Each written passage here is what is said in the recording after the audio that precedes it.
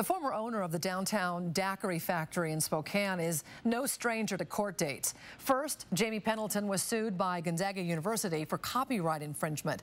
Then his landlords took him to court after they kicked his business out of their building for not paying rent. Now he's facing criminal charges. KXLY4's Allie Norton working for you tonight. She's live in the studio with more on this, Allie. And Nadine, he made his first court appearance today for felony grand theft of financial transaction card. Post Falls police aren't sure how he got a hold of the victim's information, but they caught him red-handed taking almost $1,000 of their cash. According to Post Falls police, Pendleton made 4 transactions on the card in June. Pendleton was caught by security cameras in Post Falls taking out money from an ATM. According to an article in the Coeur d'Alene Press, when police arrived to arrest Pendleton, he told them that the man they wanted was actually inside. Then Pendleton himself came back out and was arrested.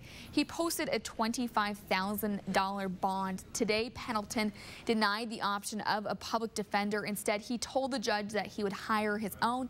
If convicted, Pendleton faces up to 14 years in prison. In the studio tonight, I'm Allie Norton, KXLY4 News.